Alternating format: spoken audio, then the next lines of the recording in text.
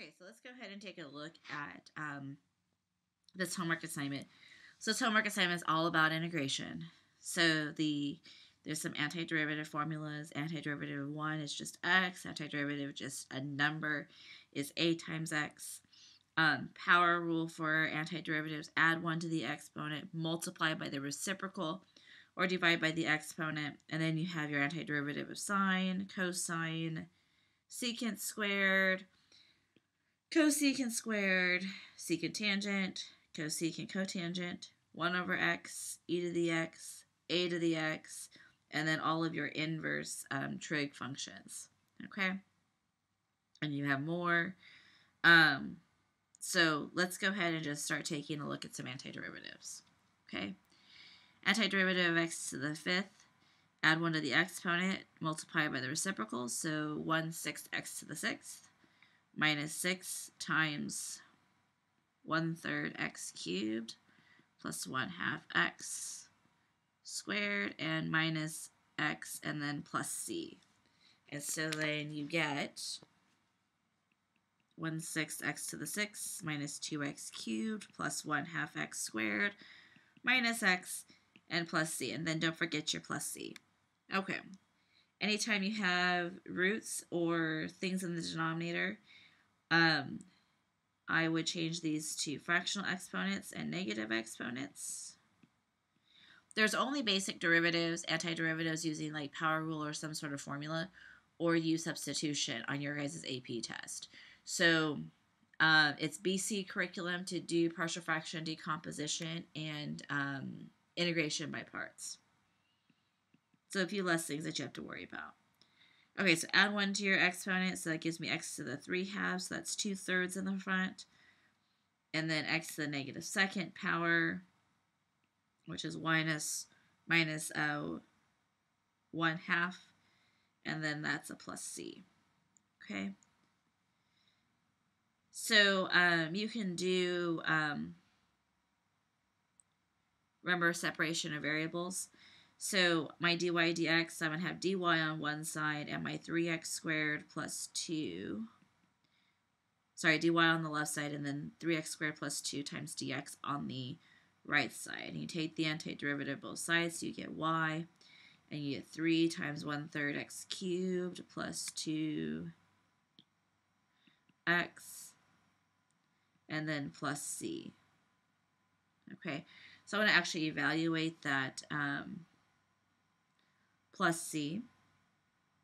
So let's clean up the y value first. So y is equal to x cubed plus 2x plus c. So the negative 1 is equal to 0 cubed plus 2 times 0 plus c. So c is equal to negative 1. So y is equal to x cubed plus 2x minus 1. Okay? And then I'm going to, again, change this to a negative exponent.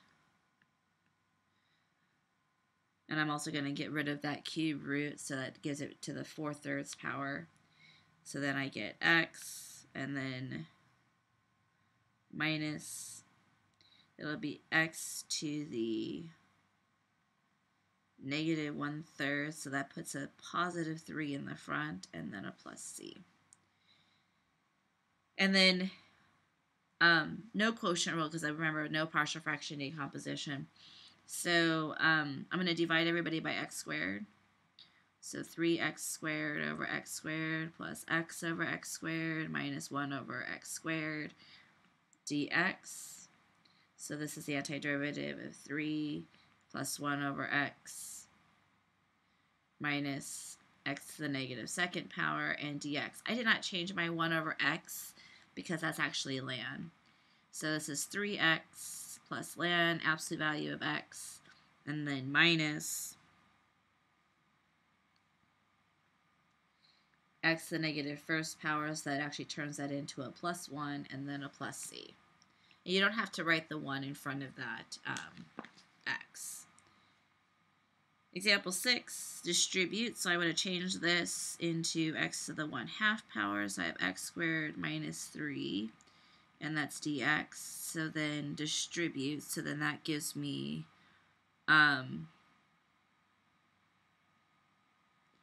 Rules of exponents tell me that this is x to the 2.5, which is 5/2, and then minus 3x to the 1/2, and then dx. Because rules of exponents, when they're multiplying together, they're actually adding the exponents. So then I get 7/2, so 2/7, x to the 7/2, minus 3, x to the 3/2, so this is times 2/3, and then plus c. So then 2/7, x to the 7/2, minus 2x to the 3/2, and then plus c. Antiderivative of x cubed is 1/4 x to the 4th, minus the antiderivative of sine, which is negative cosine, and then plus c. So 1/4 x to the 4th plus 4 cosine of x and plus c. Antiderivative of cosine is positive sine, so this is 4 sine of x. Antiderivative of cotangent, so I'm going to put minus antiderivative of cotangent of x dx. That's actually u substitution. So 4 sine of x minus change cotangent into cosine over sine. So let u be equal to sine, du is equal to cosine, so dx is equal to du over cosine. So you get 4 sine of x minus the antiderivative cosine of x over u times du over cosine of x. So then this is 4 sine of x minus the antiderivative of 1 over u du, which is ln, so 4 sine x minus ln, absolute value of u, and then plus c. Resubstitute your u back in, so 4 sine of x minus the ln, absolute value of sine of x, and then plus c. Okay. With the trig functions, you always let your u be equal to the denominator of the function. Okay, so example 9. Rules of exponents tell me that this is e to the 2x minus x dx, which is the antiderivative of e to the x dx, which is e to the x plus c. Okay, this one looks like arctangent. Remember, any coefficients or any numbers that are in the numerator, I can always factor them out.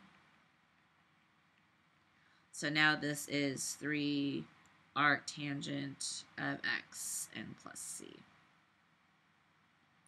So example 11 looks like arc sine, but instead the issue that we'll have is that instead of it being 1, it's equal to 9.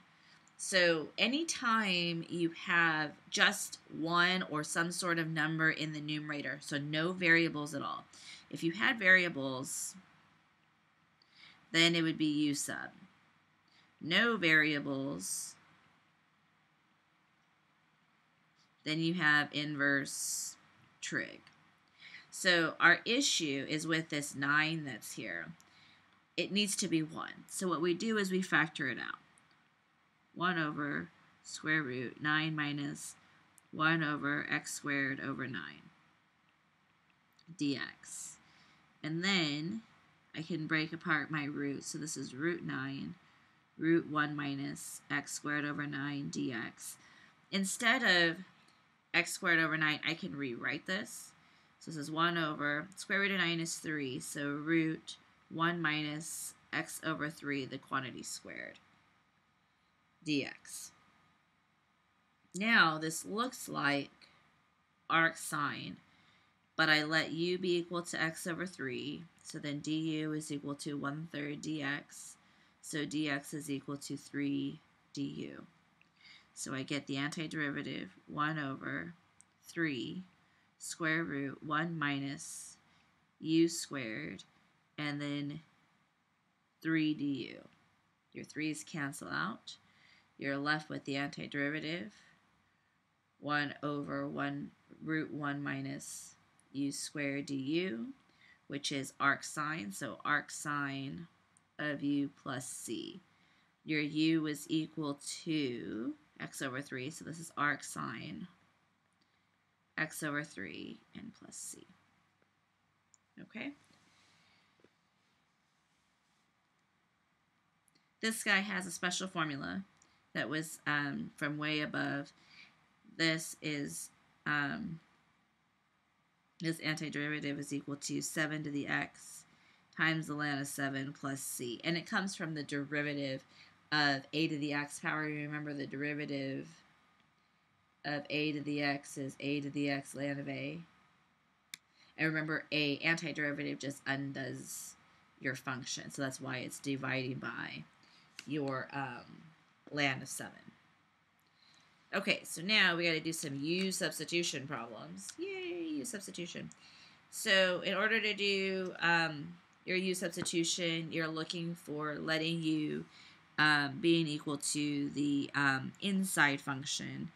So then that way you can use some sort of power rule. So in this case, I'd let u be equal to x plus 1. So du is equal to dx. And then this one actually requires a little bit more effort. Because what you'll notice is that I have x and then u to the 10th power du.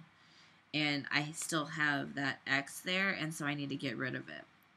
Whenever you have that situation where when you do your u substitution, the x's don't all cancel out, you must isolate x, so u minus 1. So then you get antiderivative u minus 1 times u to the 10th power du, which you can then distribute. So this is u to the 11th power minus u to the 10th power, and I'm taking the antiderivative du. So this is 1/12 u to the 12th minus 1/11th u to the 11th, and then plus c, so 1/12. And then my u is equal to x plus 1 to the 12th minus 1 over 11, x plus 1 to the 11th, and then plus c. Okay. Next one, let u be equal to the inside function, so x minus 2, so du is equal to dx. So then what you get is x root u du.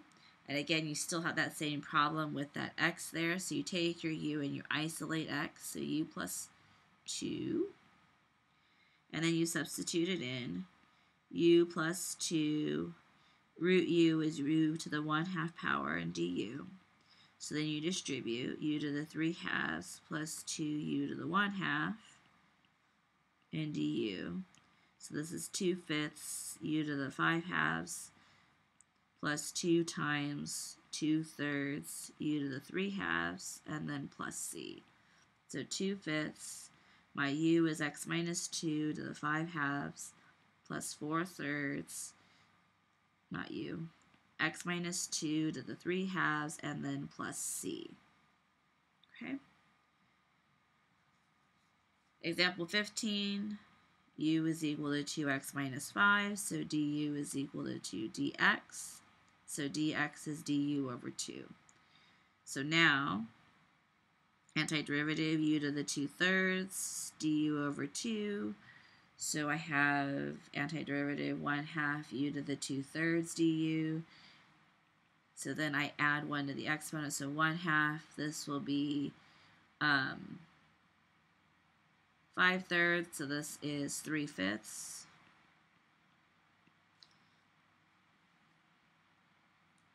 And then plus c, so then I get 3/10. My u is 2x minus 5 to the 5/3, and then plus c.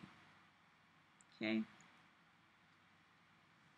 Again, u is equal to x cubed minus 8, so du is equal to 3x squared dx. So dx is equal to du over 3x squared. So I get the antiderivative of x squared u to the 5th times du over 3x squared, and your x squareds cancel out. So you're left with 1/3 u to the -5th power du.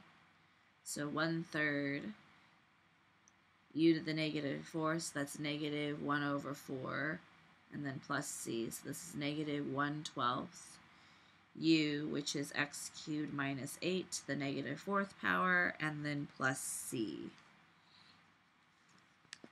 Okay. 17. U is equal to 4x, du is equal to 4 dx, so dx is equal to du over 4. So the antiderivative is sine of u du over 4. Antiderivative of sine is negative cosine of u times 1/4 and then plus c. So this is negative 1/4 cosine of 4x and plus c. 18. Let u be equal to the inside function, which is tangent of x. So du is equal to secant squared x dx. So dx is equal to du over secant squared of x. So I get the antiderivative 3 secant squared of x root u du over secant squared of x. And those cancel out. So this is the antiderivative of 3 u to the 1/2 du. So this is 3 u to the 3/2 times 2/3 and then plus c. So 2, my u is tangent, so this is tangent of x to the 3/2 and plus c.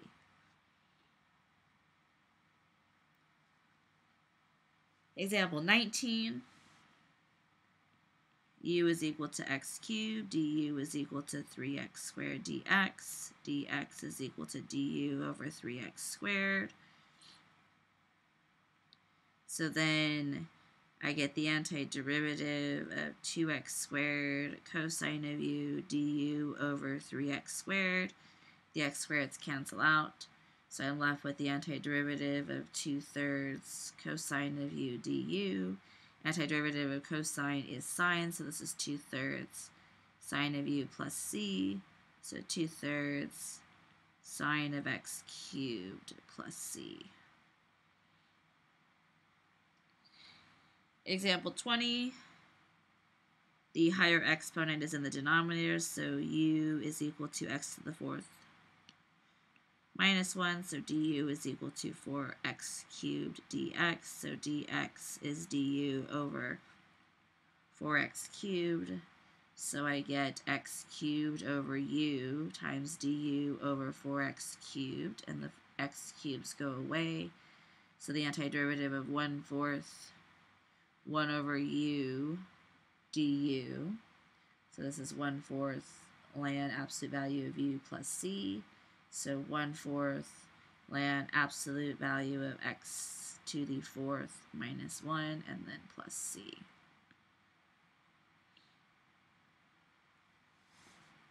(21) Let u be equal to your cosine of x plus 1.